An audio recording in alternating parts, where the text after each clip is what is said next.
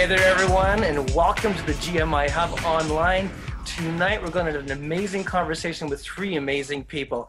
We have first Jody Cross, and he's going to be talking about his experience as a musician and a minister. We got Michael Taylor, a great pastor, and also we've got Mike Kleinhuis. And these three guys are going to take us today on an incredible journey as we explore what happens now after this extremely strange and troubling time we've been through. What's it going to be like for the ministry and the church as we move ahead?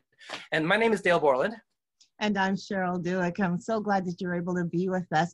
Remember, what we are talking about today is not a private conversation, so please go ahead and share this experience. And if you have any questions, please put it in the chat. We'll be happy to forward them here and have them answered. So while we have these three lovely men with us, I would do normally an introduction, but you know what? I'm going to ask you all to quickly just describe your current positions right now. We'll start with, since we're going down the list, Jody, welcome. Hey, thanks, you guys. Thanks for having me on. So I am the pastor of worship and leadership development at Cornerstone Baptist Church in Aurelia. I've been there for 10 years. And actually, I'm in transition. I'm taking the lead pastor role of South Shore Bible Church in Barrie, Ontario. And so transitioning to that role in about another 4 weeks. So I actually have 1 week left at Cornerstone, and then I'll be hopping on as the lead pastor as of Thanksgiving in Barrie. Wow. Excited for that for you. It's amazing. How you feeling about this transition? How are you feeling? Oh, it's great. I mean, you know, there's lots of mixed emotions, but the Lord is in this and he's called us. And so I've been actually really giving worship leadership for 32 years in ministry. And this is a brand new position for me that will involve preaching and worship leading as well in this lead pastor role. So lots of new changes, but we're really excited about it. Absolutely excited. Oh, let's hear from Michael Taylor. Tell me about you, buddy. Very good. I'm Michael Taylor. I'm at Islington Evangel Center. That's at near Woodbine Racetrack in that area of Toronto, 427 and Rexdale. I've been there full-time for 12 years, part-time about 6 years. Before that, I was at Canada Christian College as the Dean of Music. Before that, I was working at another church. And before that, I was working at another ministry. And so we're adjusting to this new time that we're living here. And so I'm just glad to be able to serve and give my insight wherever possible. Very good. Beautiful. And Mike Kleinhuis, all the way from Lindsay, Ontario. Can you give us a little brief about who you are, where you are? Sure, absolutely, yeah. So I'm Mike Kleinhuis, and I'm the planting pastor at the Center Community Church in Lindsay, Ontario. And we were a fairly young church. We were moved up to this area 5 years ago, my wife and kids. And before that, we were in Hamilton for 20 years. And 17 years at Houston Street Baptist Church. I was the youth pastor there. I also led worship there, and did a lot of work in the inner city in Hamilton. And now we're sort of in Lindsay, planting a church similar to Houston, very much a neighborhood church that's focused on the south end of Lindsay, because there's a whole lot of poverty and social issues. So that's sort of what we are focused on. And so it's been a good 5 years, and it's amazing how fast time goes, and it's amazing how many pickup trucks are up in this area. So, well, from your different, all of you come from different churches, a church plant, and roughly, what's the size of your churches right now? Just out of curiosity, Mike, you're at a church of. Yeah, so right now on a Sunday we average about 40. Through the week we have interaction with probably another 40 to 60 people that may not come out on a Sunday, but would still call the center their home church. Awesome. And Mike Taylor? At our church, we'd say around about 400 if we combine both services. But since COVID, things have changed a lot. And so we're still trying to encourage people to come out. And understand. And Jody, you got two perspectives. Yeah, I've actually got almost 2.5 perspectives, in the sense that, so our church, Cornerstone, meets in 2 locations, so about 650 people between the 2 sites. And the church plant that I'm going to be part of has about 135 people. Wow. Wow. So just coming from the different perspectives, it's going to be very interesting to hear how you've handled COVID, what you've experienced, what your churches have experienced, what your music ministries have experienced. So I guess my next question would be COVID. How have your churches adapted to this pandemic, and what has been the end result of it? What has been the results that you have been seeing? That's probably two questions. Yeah. Let's see. I'll jump in. Which one wants to go first? I'll go first. I'll go first. Okay. Yeah, when things first started off, we because our church was small, or is small, we thought we'd be able to sort of fly under the radar and continue meeting in person.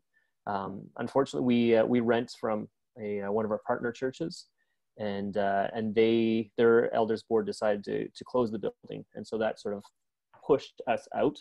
And totally understandable, and in fact they're probably a little bit ahead of the curve and recognized what was coming. For us, we were optimistic that we'd stay meeting in person. So we scrambled and started really looking for ways to meet online. We're part of the Fellowship of Evangelical Baptist Churches, and they were great in tracking down different resources, tracking down different platforms. And so we started pre-recording our services on Thursday and using a platform called Church Online, and streaming our Sunday services at our regular meeting time at 4 o'clock. And it was, at the outset, it was going, I'd say, really quite well. We had most people that were joining in, but as COVID continued on, we noticed the numbers start to drop a little bit, and other people, for whatever reason, we're no longer tuning in. I think part of it was, they can pick and choose which one they're going to watch, because it's like 600 channels on satellite TV, and which one do I want to watch? Which church do I want to go to today? And so that was a little bit of a struggle. But we adjusted. In the summertime, we once the parks opened up, the end of July, we started meeting outside, and that was a huge blessing. And so we've been in person and live since the end of July, still recording those services. So that was a whole new issue, because now we're recording outside in a public setting. There's wind, there's dogs, there's kids, it's all sorts of things. So we've had to, and a couple of times it was raining, so we had to scramble and adjust. And the word I think a lot of people were using was pivot, trying to move and adjust with what's going on. So that's sort of where we are right now. We're still meeting outside till the end of September, still putting things online. And then hopefully in beginning of October, we'll be back inside in person, and but still recording our services. Awesome. Wow. Michael and Jody, how have your churches adjusted to COVID? What did they go through? Well, when we had the shutdown, we had never streamed live at all. And so we had to adjust really quickly, because we knew that we had to keep in contact with the congregation. And so for the first couple of weeks, we had a church that rents from us. And so with the two congregations, we were able to get some help from their people who've always been videotaping their churches. And after a couple of weeks, we had to figure out how are we going to do it. And so it was quite a challenge trying to get equipment working and new things going, especially when you go to Amazon.com, and a lot of the equipment that was required for media was either sold out, not available, because you're competing against all these other churches and schools that require media equipment. And so we eventually, found people that could put their electronic minds together, invent things, put things together, and make things work. And so that was quite interesting. The other adjustment for us was, because we were limited to how many people could be in the building for recording, I think it got down to the point where we could only have 5 people. Mm-hmm. So when you consider you've got to have a camera crew, you've got to be selective about who you can choose from the band to make up your total team of 5 that's allowed in the building, because you're always concerned that somebody's going to come into the building and say, hey, you've got 6 people in there. Somebody has to leave. So, trying to abide by all the legal regulations was important for us, and we've abided by that, and we're still doing that. So sometimes you feel like you're dancing, but you're you're handcuffed and you're limited in what you can do. And I guess we'll talk about trying to sing with a mask on later. Yes. Oh, yes, definitely. Jody, how are things with you? How are things with your church, with Cross? I was in the States actually on March the 12th, came home on the evening, Thursday night on the 12th, and was at an emergency board meeting on March the 13th. And I actually wasn't feeling well. And this is before, I think they said if you'd been out of country, you should quarantine. And I had been in the States. And so things happened really fast, as probably everybody remembers, on those couple of days on the Thursday, Friday, Saturday. And so right away, we started recording our services. I was actually in isolation for 2 weeks, along with my wife and one of our other worship leaders. He scrambled to pull a team together. And as Michael said, we had a limit of 5 people. So there was 3 people in the band, a camera operator and a sound operator, and that was it. Those were the only people in the room. And then we had actually already been doing online services to a pretty good degree in terms of video. We weren't doing such a great job at audio because we didn't have a second soundboard to do live to internet sound mix. But so we actually took all of our equipment and we took our cameras that we had and we actually focused it on the online experience for people, and did that really from March the, I guess, 15th right up until the 21st of June. And once word came in the Simcoe-Muskoka region that we're in, that we could open up our doors again, we started all new protocols in terms of screening and seating and social distancing so that people could come actually back into the building. I think we started out with about 120 people on June the 21st. And that was an amazing day to see the look on people's faces. They were just actually back in the building. And for the first time, and actually even as recently as last Sunday, we've had people come back, and this is their first time physically in the church building in about the last 5.5 months. So it's really wonderful to see people back. And that number has grown for us to having about just 220 people or so in our facility that we're allowed to have that with our 30% capacity. And so currently we have a live live worship team, live preaching, but before it was a recorded 3-piece band with 3 songs, recorded message, and a lot of video editing to put all the component pieces together. So I think, we said earlier in the podcast or the webcast that, things are evolving. Things have always actually been evolving really since March. I found that almost every week or two, there's something new that's happening that we're trying, some curveball from the government, something that we're trying to adapt with. And so it's really been just an exercise in flexibility and patience and innovation and creativity, but God's been really good through all of it. That's awesome. You answered all my other questions now. Well, I'd like to remind everybody who's watching at home, thank you so much for watching. We are having a really good conversation. I think it's going to get more as we talk about more things. We got Jody Cross, Michael Taylor, and Mike Kleinhuis, and they're all pastors and all have music experience and leadership in the church. And I want to thank you guys for watching. We also remind you that we are going to rebroadcast this on our YouTube channel, GMIHub Online, so you get a chance to watch it if you missed any of this. And also there's lots of other resources up there as well for you to check out from our previous interviews.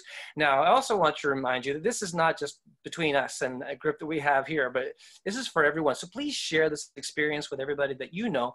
Maybe there's people that are interested in church ministry or music or whatever, that you would have an opportunity to bless them with this as well. Now, as I was thinking about what Jody was saying, you have the church ministries that have been affected by the COVID and the music and creative arts. What are they handling it? What are they doing now, functioning through this season? Maybe unpack that a bit more as we look at what changes have been made, any to compare to previous to now kind of thing. Speak from your perspective, from the size of the church, whatever sizes your churches are, and what the church plant, even in the long-term churches, are doing at this time now. What is the plan or the strategy you're seeing happening? Well, from our point of view, what we've done is we had to be strategic about everything to conform to all the regulations. So, for example, some practical things on the stage, we actually put markers on the stage where people would actually stand. We measured it out and made sure it was 6 feet apart from this marker to that marker. You put the drummer over by the side, even down to what mics we used and how we would share the mics if mics are shared. but we had to be very strategic and sensitive to people as musicians, because what I found is it was mentioned that we have to be flexible and have patience, but I think for us as musicians, we also had to put on a pastoral hat and be sensitive, because there was an underlying fear, because if you listen to the news long enough, there's an underlying fear of being next to the person, and people don't always speak their mind, but you approach them and you can see them backing off, saying, don't touch me, don't hug me. And so there's new things that we had to put in to make sure that people were safe and they felt comfortable, because if you're not comfortable, you couldn't minister properly. That's a very good point. Very good point, because there are people that, you're right, there is an underlying fear that exists, and you know, some people are like, well, as long as this is here, I don't want to go anywhere, and don't touch me, and don't make sure we're 6 feet apart. Yeah, you're very right about that. Mike, what have you seen?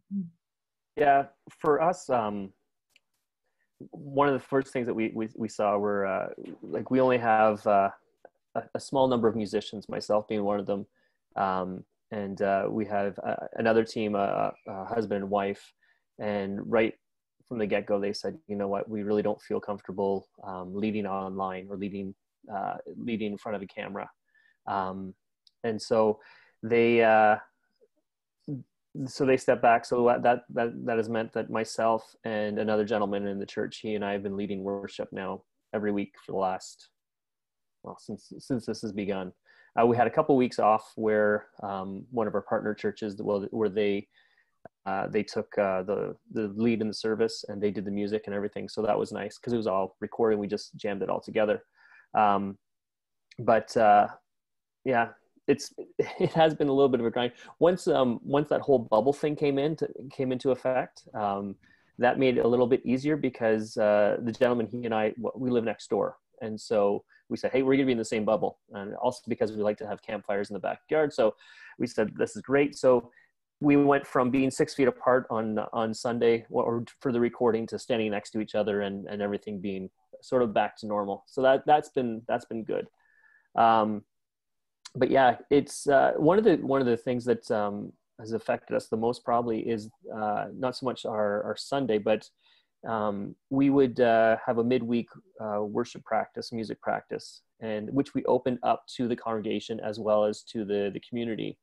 And so we would have other people who would come in, who were learning instruments, who were wanting to learn the songs, and that hasn't been taking place for the last, well, since March. And I've had a number of people, both from the community but also in the church, saying how much they missed that ministry. And so we're really looking forward to having that opportunity to start that up again. We were hoping to do some backyard stuff before the end of the summer, but yeah, that didn't materialize. Yeah, the one thing that you said, Michael, about being able to minister to people for where they're at and how they feel comfortable, and that's something that I noticed within our congregation, that there's some people who really don't feel comfortable coming back to church in person just yet. And so that's why we said we're going to continue doing online stuff so that we can minister to them and not overlook them, and not to say, you know what, you need to toughen up or get out here because, you know, this is where the church is. We just have to say, no, we need to adjust so that we can minister more fully to the whole body, and not just to the ones that we, you know, that maybe think like us or react the same way that we do. So yeah, being sensitive to their needs, and that's really important, I think. Yeah. And Jody, let's hear from you. Yeah, one of the biggest learning curves for us was actually what it meant to lead worship in front of the camera in an empty room. And our facility is relatively big, so it felt like a bit of a cavernous space. So we actually took our equipment and ripped it all apart, and we actually reassembled ourselves in one of the corners of the platform. So we used percussion, myself on an acoustic and a keyboard player. And for the longest time, it was the three of us. We got into this rhythm. And so it meant out of about 20 or 25 people on the worship team, that three of us were really doing it for many of the early weeks. And so one of the things that happened was most of the team weren't actually playing their music. Some of them weren't comfortable coming back. And some of them, I think, were just a little nervous about what it meant to even be in front of a camera. So eventually we started to rotate a few people in, but that was a huge learning curve, to actually be looking into the lens of a camera and knowing that there were, 100 or 600 people behind that lens watching. That was a very difficult thing. And you guys probably know exactly what I'm talking about, Michael, and yourselves just all agreeing that how does this translate, and how does this come across? Is it authentic? And as we watched the service, we said, okay, it actually looked pretty authentic. And over the weeks, we actually got a little more comfortable with doing that, knowing that God would even use a taped 3 songs on Wednesday. On Sunday morning when it was broadcast, it would actually be pretty effective. So it actually helped us to be very dependent on the Lord and to pray and say, God, use what we're going to put down and record.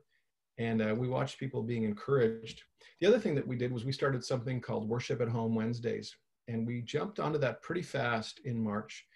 And we said, if people can't gather, we want to gather them to us in our homes. So my wife and my daughter and I, we did this thing called Worship at Home Wednesdays, where we did a half an hour service midweek to encourage people. So we sang 4 songs, read scripture, prayed together, talked, really quite just, homey and real friendly from our living room, set up some musical instruments and that type of thing, and had a number of people that were watching with us for about 14 weeks.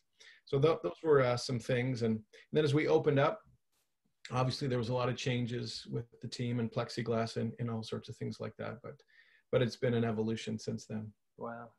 That's an amazing journey. And it's something that I think a lot of churches have struggled through, trying to figure out how to negotiate this and navigate. Yeah. Did you find, and I find this is interesting, did you find you had to, outside of changing your position, like where you were physically set up, did you have to change, can I say your production? I don't want to call it production, but I'll say that for lack of a better word.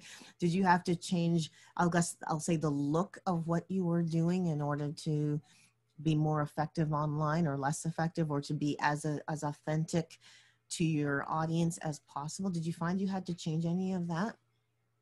I found that we did, in order to accommodate the kind of a camera equipment we had. In order for everyone to fit in on the lens, we had to come a little closer together. So there are some adjustments that we physically had to do. Sometimes you make adjustments when there's not a camera there, but I found that once we realized we had to almost like, well, for the lack of a better term, put on a production hat and look through the lens of a camera and see how it would really look. You go, that's not working. We need you to move over. We need this. We need to change that. So we had to make adjustments that way, which was important because we realized that's important. Also, audio is important. If people can't hear you properly, you've got to make adjustments to that. But yes, we had to make adjustments in that regards. Absolutely. How about you, Mike and Jody? Did you find that you had to make those kind of adjustments as well, or any other adjustments outside of the physical positioning? Yeah, we just getting in front of the camera and the equipment that we were using. We started off with like basically a SLR or DSLR, a high-end camera that didn't have an external mic jack. So the sound quality for the first couple of weeks was quite poor, but then we were able to purchase some new equipment that improved the quality. One of the things that we did, and I'd be curious to hear from you and Michael and Jody, we tried to do everything in one take, where we would do our first set of songs. But even if we messed up in one of the songs, we continue on. We wouldn't sort of go back and edit that out. And that was intentional for us to try to have that authentic, this is who we are. This is the style that we're doing. And yet we're going to make a mistake or two, but we're still worshiping. I shouldn't say we didn't. There's a few times where we just messed right up and we stopped and started over again. That was one of the nice things about recording, pre-recording. But for you guys, did you guys do that? I think you've touched on a very important word, being authentic. For us, we had not done live streaming before, and so you're trying to compete with all of these other things that you've seen on TV. That's in your mindset, but you can't do that because other churches on TV may have thousands and thousands of dollars to do that. I think the key was being authentic because people can see right through that. And were there mistakes? Yeah, there were mistakes. And sure, if it was a really large mistake, then yeah, of course we would start all over again.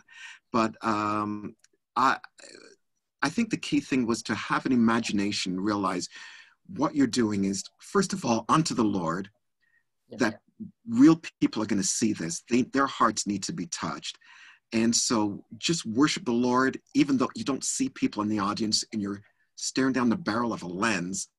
And just trust God that if you just worship him, that it will come across and it'll be interpreted on the other side, that people will begin to worship the Lord and be a part of whatever you're doing at that particular time. Let's move forward to Easter. Or actually, we're moving back to Easter, and then we're going to move forward to Christmas.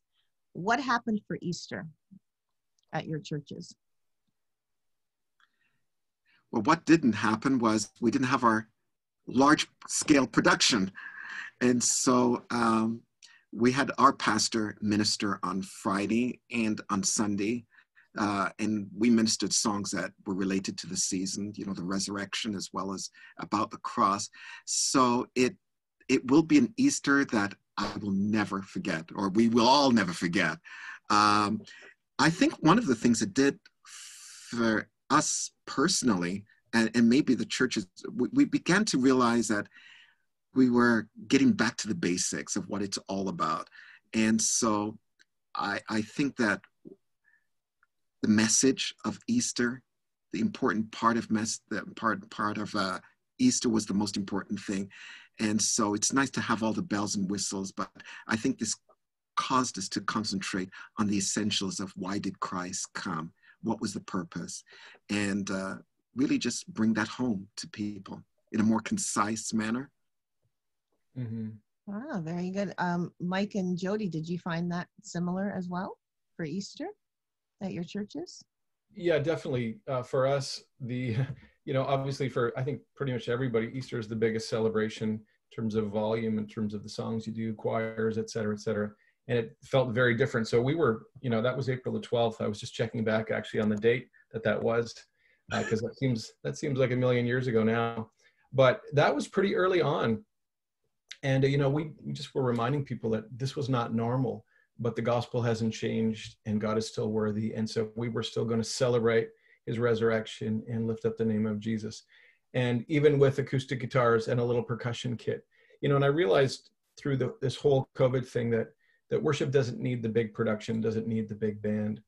And it's true, authentic responses from people's hearts as we encourage and facilitate and encourage people to do that, to lift that up to the Lord. And in those early days, it was people in their living rooms. And so that was weird, not having the shouts and the voices and the hands raised and people clapping. But we encourage people just to know that, Jesus is real, he's alive, and the gospel is true. And we worship him even with a few instruments, even though we're scattered. We still went ahead and did that. We had a video that we used, which was encouraging to people. I'm just looking at the songs we did, and we still sang Christ the Lord is risen today. And actually, we on Easter Sunday, we did a pre-taped baptism for two boys. So actually, it was two dads and two boys with our pastors. They were baptized. So they did that, I think, on a Thursday, when, again, there was 5 people in the room with like one camera guy and the people that were being baptized. And so we spliced that in. So we had that celebration of new life in Christ on Easter Sunday. That's a great story. I love that. And I just want to remind everybody who's watching at home, thank you for joining us. This is a GMIHub online. We have 3 of our panelists today, Jody Cross, Michael Taylor, and Mike Kleinhuis. These gentlemen are all pastors and all different sizes and capacities, and they all have musical ministry backgrounds, so it's an incredible opportunity for us to share and chat with these guys. Now, I thought about the ministries and what you've been going through and the benefits or the losses in this season, and have these things, are they relatively what's happening? Is it going to be the same? Are you going to keep some of them? Are you going to try and get back to some of the old stuff? What's happening with your mindset? One of the things that we've added we're not going to lose being online. One of the primary reasons for keeping online church, now that we're doing it, is because of those that are still hesitant to come back to church. And so we want to minister to the congregation. So it's kind of like a double barrel ministry. We're going to minister to those that are able to come on a Sunday morning and stream that live, as well as minister to those that are at home. And we've given them that choice so that they can do that. So there are definitely some changes, but changes for the good that we will keep. And we'll continue to encourage people to come out. But that is an added ministry that we will continue to do, is to minister to those that are at home and can't come out. Yeah, we're going to do the same thing, which is at the outset of our church plant. I shouldn't say we. I was more of the driving force, saying I don't want to do too much online. I want this to be, in person, very relationally based. I want it to be face to face and getting out into the neighborhood and meeting the community. And our church has done a great job of doing that, but we still see that some people are a little bit reticent to come out on a Sunday. But we've noticed with having an online presence that some of those people who may not want to come out to the church building because it's kind of odd, kind of freaky, I don't know what goes on in there, they will look at something online and they will watch something, even if it's like a 5-minute, 10-minute, 15-minute video. And so we are going to continue recording our service and posting it, and even after we get back to meeting in person. And just as Michael was saying, there will be some people that I know that are not going to want to come out in person for a while yet. And but we still want to minister to them and bless them and let them know that they're still part of the body as well, and that they have a very important part in the place of the body of Christ. So we're going to continue recording, even though it's not my favorite, but that's okay. We don't always get to choose our favorites. It's the pivot thing again, right, Mike? Pivot, exactly. Yeah. What do you say, Jody? What's going on with you? Yeah, one of the things that we tried was just this whole idea of engaging our congregation. And because they couldn't sing, we had them in the room. We had 200 people in the room watching. At first, they were watching the video of our team leading while I was in the room.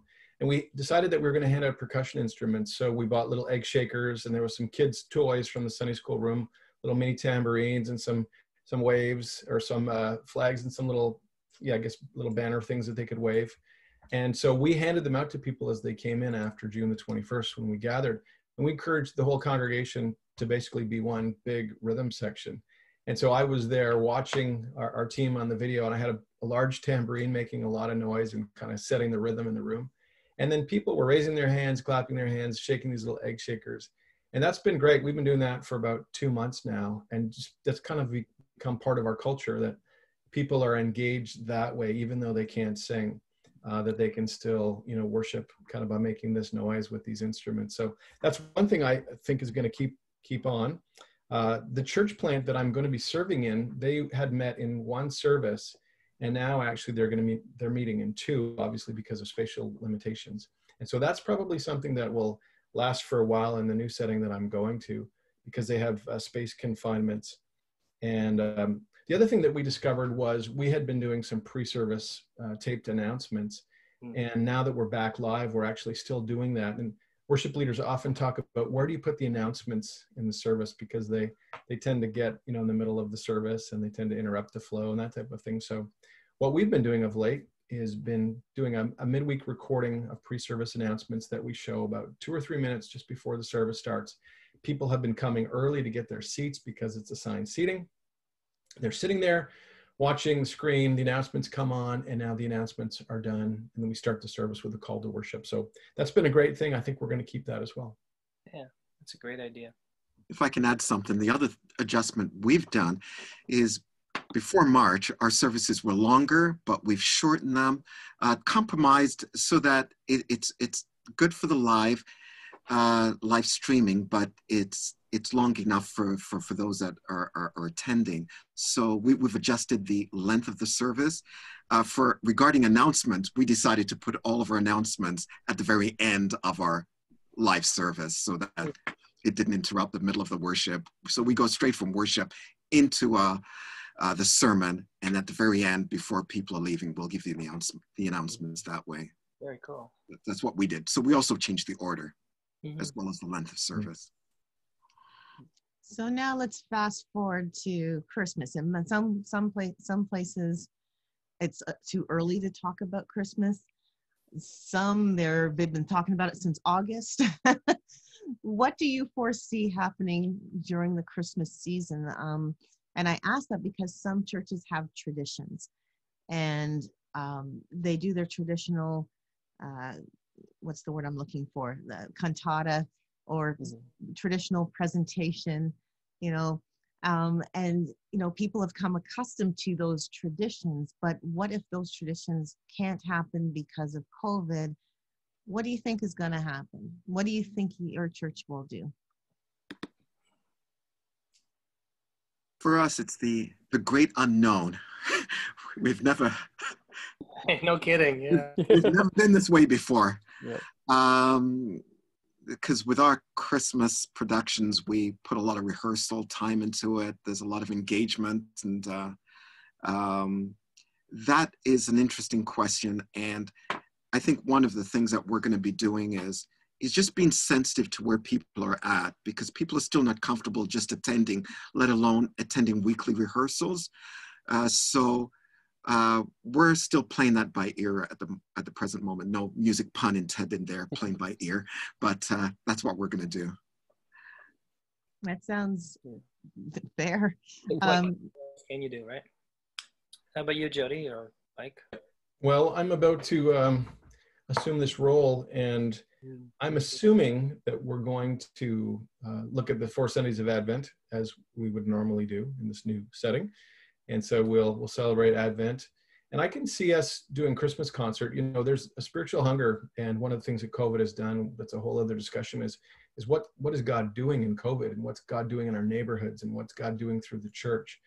But I think one of the things that he's doing is he's making people ask questions and be spiritually hungry. I know as I walk my dog in the neighborhood that I live in, I'm praying for about 4 or 5 different sets of neighbors right around me that I've had gospel conversations with.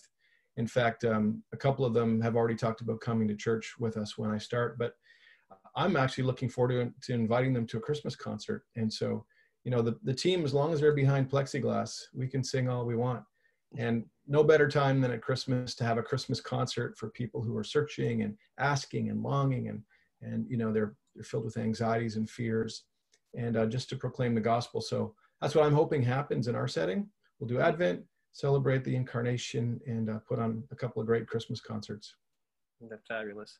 Yeah, that challenge is behind the plexiglass. I always imagine these people like feeling they're in a terrarium or something. Yeah. But you have to do what you have to do, right? Mike, what's your thoughts on how do you foresee Christmas? Yeah, well, I know it's going to be different than what we've done in the years past, because in years past, we've combined like our Christmas Eve service with our partner churches. I should say, when we were planted, we were actually planted by, supported by 5 different churches within Lindsay, within the ministerial. And so we've partnered with them, continue to partner with them, even as we've gone forward. So that has, because of size, because of capacity, I think that will be, that'll be a big shift this year, that we won't be able to all meet together as we have in the past.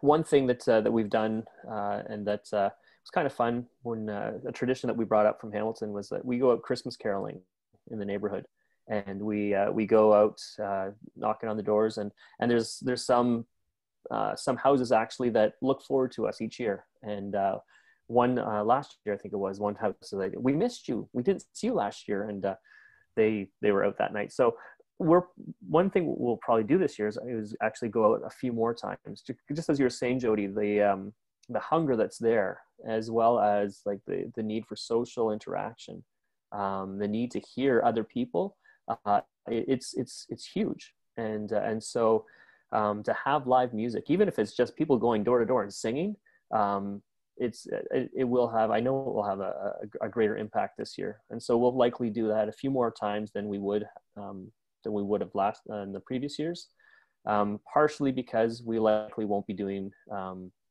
like a Christmas carol sang at the church one evening. So we're just going to take it out into the community. So in one of our previous, again. Yeah. In one of our previous webcasts, we had Jeremiah Rabel on there, and he is very passionate about church because he's a coach for churches, actually. And one of the things that he said he discovered or found out or encouraged with churches out west, which is where he's from, is encourage the churches to be the church outside of the church walls. Mm-hmm. And so I'm glad you kind of brought up the Christmas caroling, because I was just about to ask that. Now that we've been in COVID, normally churches, especially the ones here in Ontario, are used to people coming to their church and coming to hear the message. But it almost seems like, God may be saying, okay, church, people are afraid to come out. Is this the chance for the church to go to them in creative ways? I was intrigued by, like, when you say Christmas caroling, I go, yeah, that makes total sense. And I'm going to go back in time here with your experience, Mike, at Houston Street.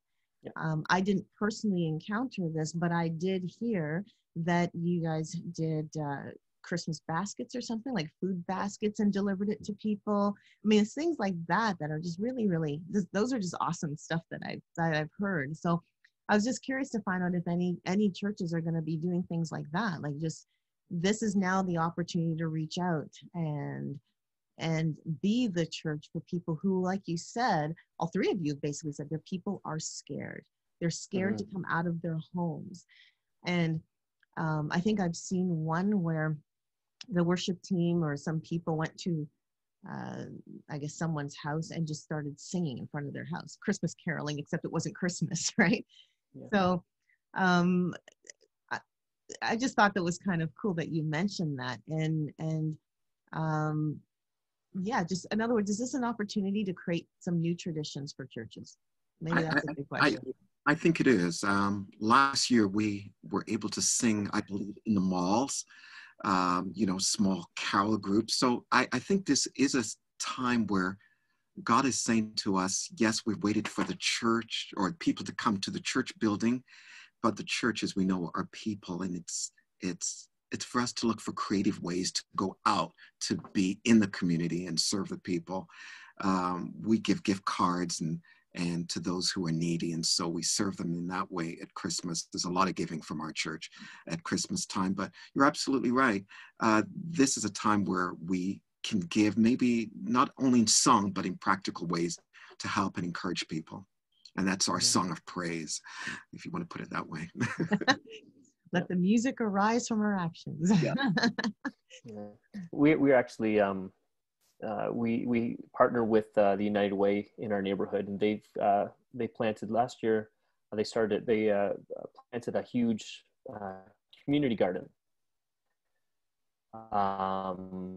and they're producing hundreds and hundreds of pounds of vegetables and even cantaloupe. I didn't know they could grow cantaloupe in Canada, but they partnered with us to help get the food out into the neighborhood, because they knew that we have a lot of contacts with families in the neighborhood.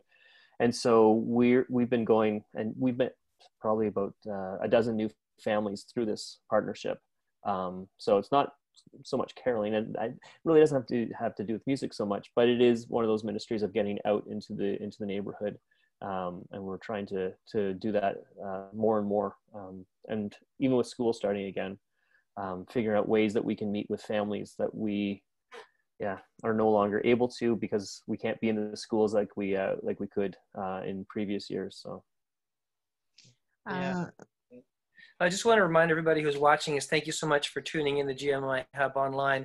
We have three great panelists tonight. We got Jody Cross, Michael Taylor, and Mike Kleinhuis, and all of these gentlemen are pastors. And Jody has a background in recording artist as well, and all three of them are doing music ministry in their church. And we just wanted to have a chance to talk to you about what we can expect to see in our different church bodies as we move ahead in the next few months ahead as fall comes and Christmas. So we're having this conversation hoping that it gives you some understanding of what churches are going through. Maybe you're going through similar things yourself. But we'd like you to also to share this experience. Let people know about what we're doing here, and if maybe there's somebody you know might benefit from this, or maybe just enjoy this conversation, please let them know. Go to the GMIHub online, and that's our YouTube channel, and you'll see a whole plethora of interviews there we've had before, and I think it'll be something for you to enjoy and a resource as well. So thank you for that. Let's get back into our conversation, shall we? As Jody, you mentioned about the hunger for live performances, and I don't know if it was yourself or maybe Michael, it was you that said that when you came back from out of town, you were at a drive-in church and people were honking horns, you know, to say amen. And you know, I do recall that that the door had opened for drive-in events to happen. And I think even now that the sports are starting to play or are in the process of playing, that's exactly what they're doing. They're doing everyone's parked outside in their cars watching on a big screen. And every time someone makes a goal, it's honk, honk, honk, honk, which is what I've been learning about. So I know as the weather gets cold, we won't be doing outdoor events, but do you think there'll be more opportunities for musicians to help participate in bringing the music back from now through Christmas, for example, especially if there are people that normally would be afraid? There may be other people that are hungry to get some more, to get their music out there, or to come and bring that season. Do you think your churches would be open to things like that? One of the things that we've wrestled with is, you know, staying within the guidelines that the government gives us, but also wanting to use the permissions we have to the fullest extent. And as I mentioned a few minutes ago, there's nothing stopping us from presenting music. And so, you know, I think it's a great time to bring in musicians into our building. We just finished talking about actually going out with music, but I think people are hungry for gathering, and they're hungry. I think musicians are hungry to play. I can't imagine if you were a full-time touring artist, what it would be like to have been shut down for so long. And a lot of people are doing little house concerts on Facebook and YouTube, that type of thing. And that's great. But there's nothing like being in the room face-to-face, hearing someone's story, hearing their music, hearing their heart. And I think there's a great opportunity for the church to encourage their musicians to play. And even, you know, just getting people into a room to jam and to use their skills again, even if it's in a rehearsal or just a pick up music time, you know, as they want to worship the Lord together. I think there's a lot of people that are hungry, and hopefully the absence of congregational singing and the absence of people playing is going to stir up a real deeper hunger when we actually get to do it again. There'll be a bit of a turnaround and a kind of a rebound effect that people really appreciate what we've so taken for granted for so long. That's so true. What a great word. That is awesome. I think I resonate with that, because I think that's truthfully what's going to come out. Is they're going to say, man, we took so much for granted. And so that's amazing. Thanks for bringing that up. Michael and Mike, the two Mikes. Yeah, I think as musicians, we've missed playing with one another in a band, and we're social beings, and we want to be involved in having fun. And so, as it was said, I think we don't miss things until it's gone or it's been diminished to a certain stage. And so I think that music, and for Christmas, music is joy. It's what it's all about. So to take the music away from Christmas is a big deal. Even if we just come together, if there's not necessarily the drama and big production, but the music has to stay. Yeah. May I use that for a segue? Cheryl, what do you think? Go for it. We at the GMIHub have entered into a Christmas project, and we have invited people to submit their songs to do this compilation project. And it's something we want to encourage you as a musician to take some time and to produce a song for us to put on this compilation. And do you have any more details? Because I'm running out of things to think of for this. This is an amazing opportunity. We Well, we are accepting submissions up until September 15th. If you are wanting to submit a song, submit it to song, S-O-N-G, at gospelmusicindustryhub.com. If you do intend, we did say our notice of intention was done at September 1st, but if you're really, really hungry for a song, well, send us a message and we'll have a chat. We want to encourage, our goal is to encourage the art of music.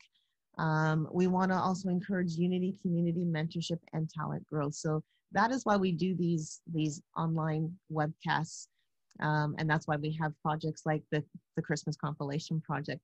While we have a few minutes left, what pastors, Mike, and Jody, would you say to our general audience, who are, some of whom, or most of whom, are musicians and singers, and some involved in the music ministry, and there are others that are just watching because they can, but what would you say to them to encourage them at this time, where, fall is the beginning of change, or pivoting, or resetting, or revisioning?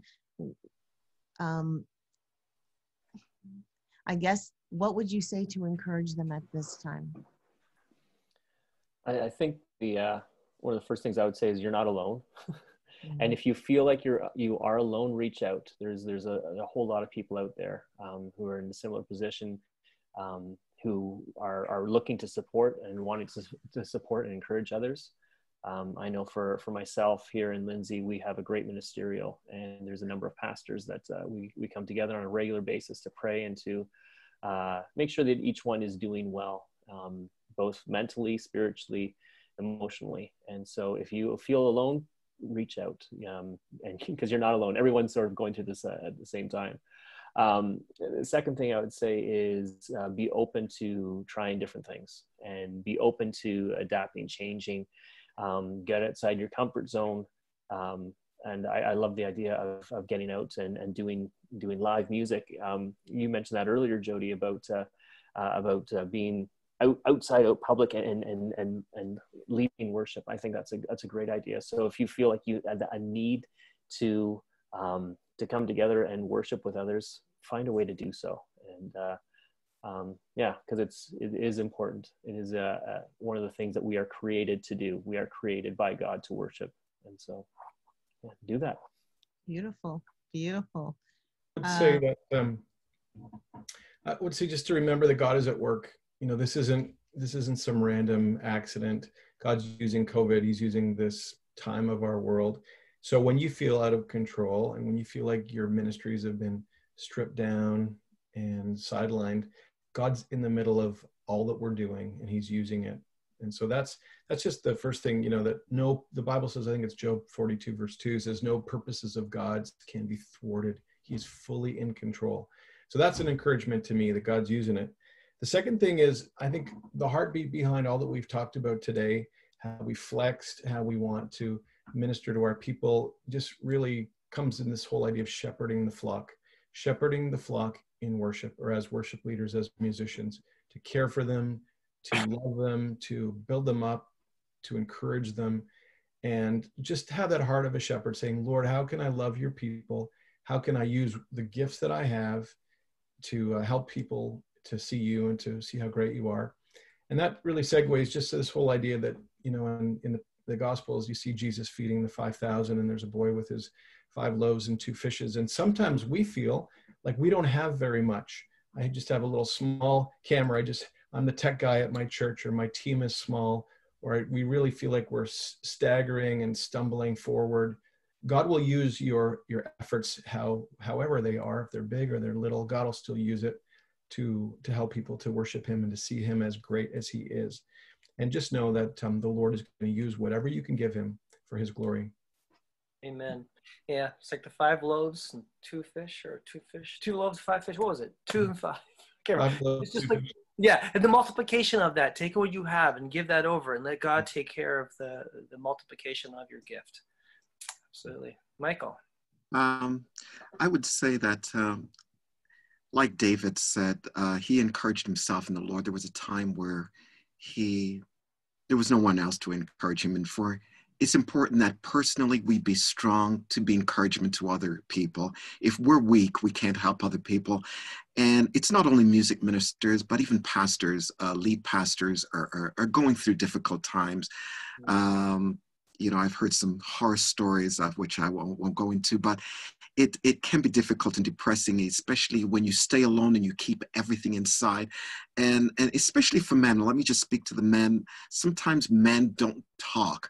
We tend to keep things inside. The ladies, I know I don't want to be overgeneral, but they'll let things out. They won't let it boil up inside. And so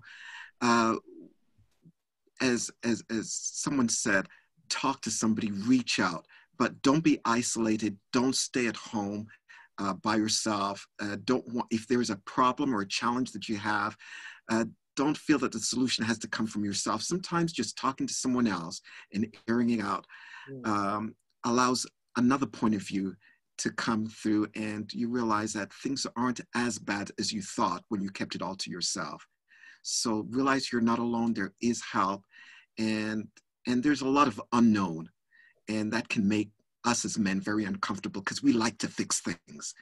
And when we can't fix it, it's like, what am I going to do? And so we keep it inside.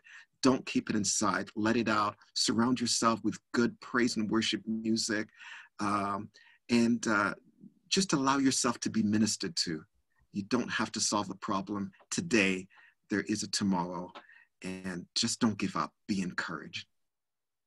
Amen. Amen to that. Well, gentlemen, you are all absolutely awesome. I thank all of you, Michael Taylor, Jody Cross, and Mike Kleinhuis, for taking the time to share your insights and to share your thoughts about music ministry, about church ministry, about where it's been, where it could be going between now and Christmas season.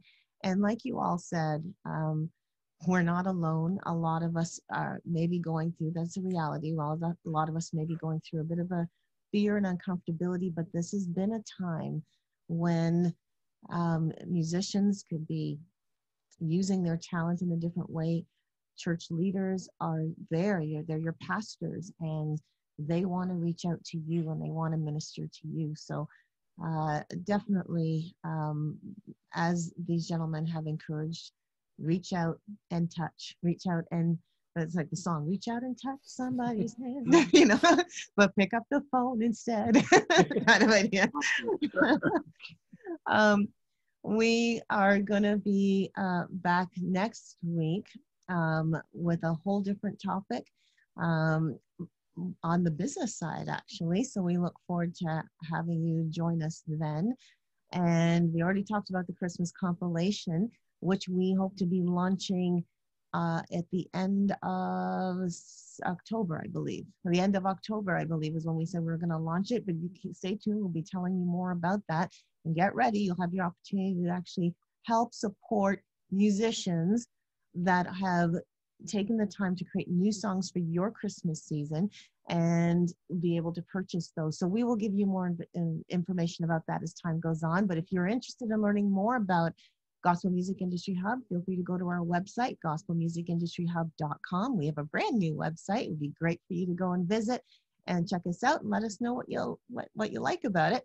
And I'd like to also encourage you to go to our channel on YouTube, GMIHub Online, and there's a resource of videos there for you to look. Make sure you like and make comments, because that'll help support what we do, and subscribe. And we thank you for the time you spent with us as a viewer.